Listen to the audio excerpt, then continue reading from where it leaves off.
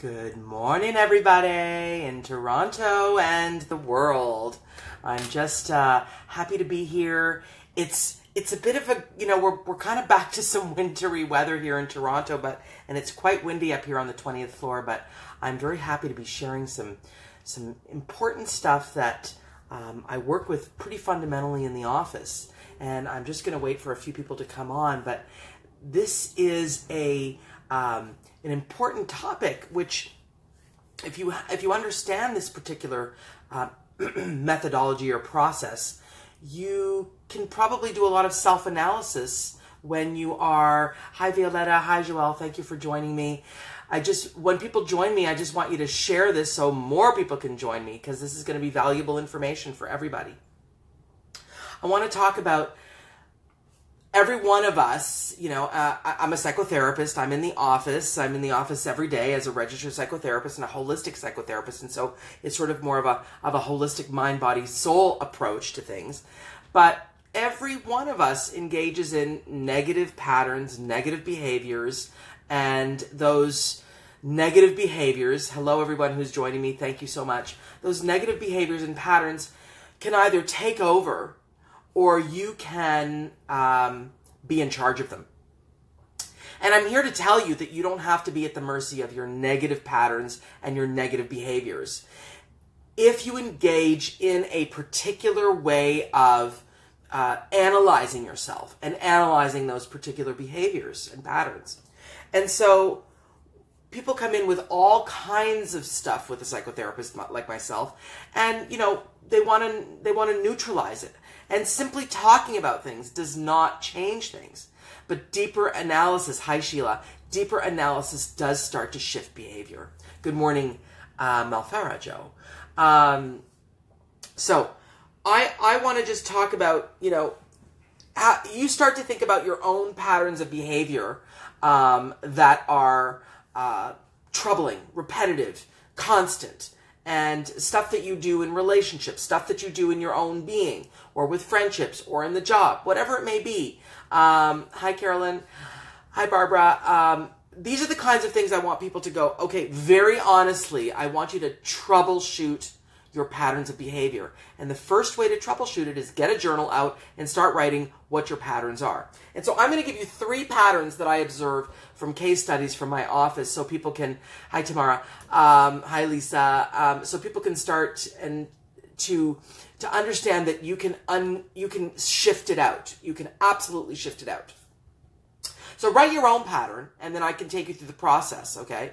So the first thing I want to talk about, for example, would be a case study in which somebody is a tremendous, comes from a family in which they have to, this one, very, very clear case study of having to basically navigate a very, very perfectionistic mother, as an example. So this person comes in, they say, I want to neutralize my pattern of having temper tantrums all the time. She says, I'm embarrassed by my temper tantrums. I do this in the oddest places, and I find that this is this person saying, I want to master this. I no longer want to have temper tantrums with friends, with my partner, with my children, with my parents. I no longer want to have this temper tantrum. So when we start to dig, we look at this pattern as not this sort of something that we're going to judge or criticize or shame. She obviously came in with a lot of shame about it. But we're not going to look at it as shaming. We're going to look at it as we're going to make friends with this pattern so that we can understand it. And that's what I invite you to do. Instead of, people say to me, I want to cut this out. Instead of cutting it out, really resolve to make friends with the pattern, firstly. Because when you are friendly with your pattern, and I know that's hard, you have a bigger chance of changing your pattern.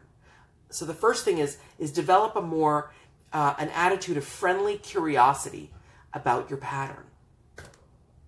So this person is having tantrums. She's yelling and screaming periodically. She has these explosions periodically. And it's so destructive to her relationships, to her work life, all this stuff. So in fact, when we start to dig in a little bit more as to what's happening with this person, here's what we start to find out. she comes from a background in which she had to navigate a highly critical, perfectionistic mother. And that led her to totally mute her own personality, in which she had to essentially bob and weave and become this sort of almost like a chameleon, in which she adapted to everything that she was given. So she became a chameleon essentially. When she needed to be outgoing, she was outgoing. When she needed to be muted, she was muted. She essentially gave her family and her mother essentially what she needed so that it wouldn't cause waves. So she entered into the pattern of the chameleon. And what does Sheila say? So I want to keep in touch with what people are saying. Make friendly curiosity. Yes, friendly with your patterns. No judgment, exactly. Thank you for keeping the notes on this. It's essentially, you've got to be friendly with your patterns so that you can be curious enough to understand what it is that is there. Or the part of you that keeps showing up is going to just shut down and will not reveal to you the nuggets of information, that I, as a psychotherapist, am there just kind of digging to find out what's in there. So back to my case study. So this is a person who essentially learned to adapt to the environment she was brought up in, and what was serving her was to be the chameleon, to no longer have any kind of boundary, any kind of, and through life, what happens is people would know this about her and they would take advantage of her. They would take advantage of her, her time, take advantage of her money, take advantage of her sexuality, take advantage of her friendship. Essentially, she developed a way of being that said, I have no boundaries. So notice that I'm not talking about the negative pattern of chameleonizing yourself. I'm talking about the negative pattern of having tantrums, which is really the one that we were looking to eliminate. But upon further discussion and upon further analysis, what we find out is that this pattern of being a chameleon muted her so profoundly that periodically she would explode in this rageous manner. And the positive impetus of that tantrum was to reclaim her lost self. Does everyone hear me on this? The tantrum was the gateway to reclaim the lost self that she experienced in her chameleon patterning. I just want everyone to pipe in or pipe up or give me a little note that says, I understand what you're saying. Because I just wish we were talking. Now, this is a positive impetus with a negative pattern. So I'm here to say that claiming your lost self is a positive motivation. But doing it in the form of a pattern, of a tantrum, is a negative incarnation of this positive information, this positive impetus. So that's what I mean. This is one example of getting in there and finding the message, finding the clue in the negative behavior. If you simply want to cut out the negative behavior, you will not learn from it. If you approach your negative behavior with a curiosity, you will ask the question, what is this all about? The key question, what is this all about? When you start to ask the question, what is this all about? You will start to be able to you will start to open a part of yourself that is curious and that is friendly, that is going to say, oh, let me look at this tantruming part of me. Hi, Barbara. Hi, Lisa Paul. I've done this myself. Everyone, I think every one of us, who might have grown up in situations in which the self has to be muted and the self is squashed, is going to find these ways for the self to break free. And some people find positive ways to do that, and some people find negative ways to do that. And the tantrum is definitely not allowing the child to grow up, essentially. The child, there's a part that is always in the child state. Always in the child state. And so when that child state is not allowed to grow up, or is not, I don't know if allowed or permitted, but is kept in its in its child state, we cannot grow it up so that it can develop into, like, I think that the tantrum is the child state, but when you grow that up is someone who is going to be speaking and teaching and, you know, and communicating, you know, because it's a form of, I need to communicate. I need to be heard. I need to be seen. I need to be understood. And then I don't know how to do it because no one ever taught me how to do it, so I'm just going to have a tantrum. But let the tantrum not be the thing that dissuades you from understanding that what really is the nugget of gold in there is the person is reclaiming their lost self. Case study 1. If you want to give me you know, some ideas, but I have 2 more ideas that I really want to share with you.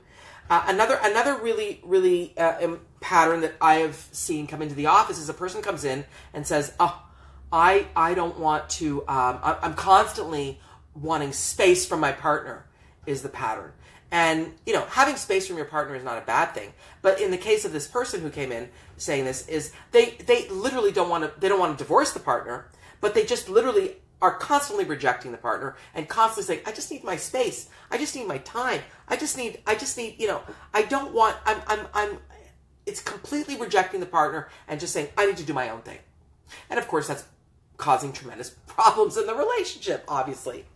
And that's another example of trying to claim the lost self, but doing it in a way of isolation.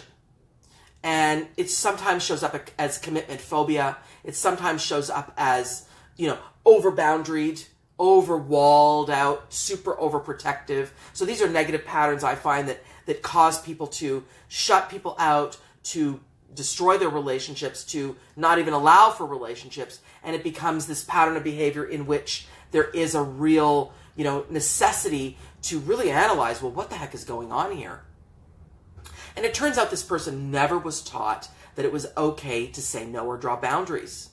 And so the only way that they found that they could, you know, that they could claim their lost self or be themselves even was to have an overprotection boundary, almost like a massive 6-foot thick wall around them in which they never showed their vulnerability and never showed anything that was, you know, that was the real self. It was always overprotection, overprotection, overprotection.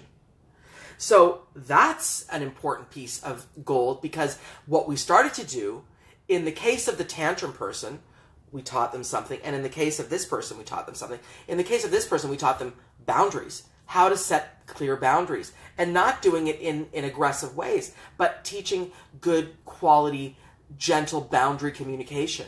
You know, this isn't working for me right now. I really need to take some time for me right now. Hi, Wendy. Hi, Eduardo.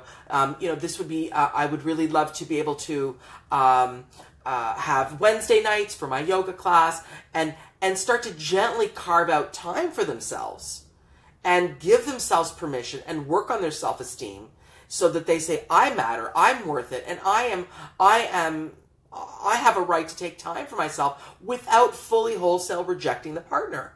Hi, Sarah. And in the case of the tantrum person, we started to really teach relaxation exercises, but at the same time, I taught them that, you know, you have a right to speak and you have a right to not be the chameleon. And this became an evolution in which once she discovered that, oh, I have tantrums because I'm just trying to find my lost self, that became like a watershed moment for them. And then that became the journey of the person saying, okay, I need to go find my lost self. And we did a lot of really good therapy to have them understand that the lost self was a worthy thing and that they had a right to it. And let's see what you're writing. Reclaiming the lost self, soul through, Oh, I see. You're taking, oh, this is so good. Thank you so much. I appreciate that, Sheila. And so the process of having the aha moment will lead a person down the road of some personal therapy in which they will start to go, how can I accomplish this positive thing, which is to find my lost self, but not in a negative way, in a positive way, not by having a tantrum, not by over isolating myself, but by, you know, taking time for myself, you know, exploring my vulnerable side, growing up my parts of me that are too much ingrained in the child, you know, healing the hurt child, learning how to communicate, All of these are ways to reclaim the lost self. And if you don't analyze that, and if you don't find the nugget of positive gold, the 24-karat gold in the negative behavior, all you're going to do is go about the business of constantly cutting your negative behavior, but you won't learn from it. You'll be like white-knuckling life and going, I have to stop that behavior, I have to stop that behavior, and just white-knuckling, but not understanding it. So there's no friendly curiosity. No friendly curiosity with the pattern. The second you enter into an energy of friendly curiosity with your patterns, you can transform them. If you're trying to punish yourself into, I'm never going to... I had a client who disconnected her horn from her car because she was disgusted in herself because all she did was beep, beep, beep, beep, beep, beep, beep, beep, beep, beep, beep, beep, always beeping everybody and having tantrums and having road rage. And she was disgusted with herself. So she just cut off her horn. I said, that's dangerous. Don't do that. You need a horn for protection. But let's find out why you're doing that. And it turns out that she grew up in a situation in which, she never had a right to speak and so she was always frustrated. And she was always just trying to, overly compensate and take up space constantly. And so upon analysis of that, she did reconnect her horn and she was able to gently discipline herself to, firstly, friendly curiosity of the pattern, but B, to understand that she has a right to beep sometimes, but not to a level where she's trying to control everything. Does that make sense, everyone? This is what I'm trying to have you understand, that your patterns of behavior have information in them. Don't just cut them out. Learn from them. Understand them. And the last little one I want to sort of explore is the pattern of jealousy. Who can relate to jealousy? A lot of people have jealous sort of tantrums around their partners, whether their partner is giving them the reason to be jealous or not. And some people, have good reason to be jealous. However, in this case that I'm talking about, this is a person who was constantly jealous of her partner, and there was no reason to. This was a partner that was stand up, and there was no reasons to be concerned in any way. It was simply, over jealousy, over suspicion, over paranoia, and so upon looking at this, and she was trying to white knuckle herself. I've got to stop the jealousy. I've got to stop the jealousy. And I'm like, yeah, we got to stop the jealousy, but let's understand the jealousy. And upon further analysis, what we see is this is a person who is, not rocket science, deeply insecure. But then why is she deeply insecure? So that's the further negative pattern that we need to look at. Why is this person so insecure all the time? And we discover that this person does two things. One, does not self-care at all. So doesn't take care of what kind of nutrition, doesn't take care of their physical well-being, doesn't take care of their mental well-being, and once again allows other people to dictate their reality. And it's a pretty universal theme. When we don't take care of ourselves, these patterns will show up. And in her case, it just became, and this was a beautiful woman. This was someone who, whatever. My point is it could be someone who's very attractive, not as attractive, whatever it may be. If you don't self-care, make time for yourself, you're probably going to end up feeling insecure because there's this internal dialogue that says, I'm not really worth taking care of. I'm not worth really, spending time on. The person is constantly outward focused. Hi, Emily. Hi, Luke. Outward focused. And this person was constantly looking, what's the other person doing? What's the other person thinking? What's the other person experiencing? And she too was like a chameleon. It's like, I need to transform myself into this other person, so that I can, for the example that I want to give with that is she used to love dance. She abandoned dance, and all she did was go with what her partner wanted to do, which was hang out in pubs and listen to music. So she started to eat like that and be up later than she wanted to be. She used to be an early riser. She no longer was. It's like that. So she abandoned herself completely. And when you abandon yourself completely, you stop self-caring. And when you stop self-caring, you get insecure. And when you get insecure, you start feeling jealous. It's kind of like that. I mean, it may be different, slightly different with different people, but it's sort of like that. And then, so we started to look at that, and that became, What did she start to do? In therapy, every time she came to see me, she was to report in around what she was doing to self-care. And my gosh, when she started to self-care, her insecurity started to fall down, and her sense of confidence started to come up, and her jealousy started to come down. And so the jealousy gave us a clue that she needed to self-care more. Does this make sense, everyone? I encourage everyone to please analyze your negative pattern behavior so that you can transform it by having a friendly curiosity with it. Analyze your own negative pattern behavior. Listen to this video again. Share it, share it, share it, because everyone needs to hear about this. And the more people understand about this, the better it will be. And then all you need to do is transform it through getting clearer about what it is that negative pattern is doing for you. It's usually trying to help you find your lost self, trying to help you get have boundaries, trying to help you self-care more, trying to help you do all that stuff. But it's just showing up in a really negative way. So pull back, be curious, and transform that negativity into something positive. And you will grow and transform. It'll be magical. It'll be amazing. And it won't be magical because you know the process that you did to get to the magic positive outcome. So once again, go over to my website, visualizationworks.com, and you can pick up my book. Oh, in my first book, I have a really serious, lots of case studies. Specifically, I have a whole chapter called Listening to the Hidden Messages in Negative Pattern Behavior. Listening to the Hidden Messages in Negative Pattern Behavior. And this here, I mean, I take case studies, and of course I disguise my case studies. But, hi Heidi, nice to see you, sweetheart. You know, these case studies that I write about are going to help you understand your own case study and your own experience. And that's what this is all about, is so that you can go about the process of transforming those patterns. And then connecting, rewire your relationship culture is all about all of this information, but in the relationship world. Whether it be dating, whether it be, I do a premarital checklist, so I look at all kinds of patterns in the premarital. Thanks, Eduardo. I appreciate you saying that this is the right time right now for you. So I just want you to know that I just want to share this information because it's valuable, and sharing is caring, and information is worth nothing if you don't share it. So please share this widely because people need to understand how to transform their negative patterns. This is a very simple process, but it's a very crucial process. So if you're catching me on YouTube, please subscribe. My channel is called Ask Victoria. And of course, join my group. You know, I am all about positivity.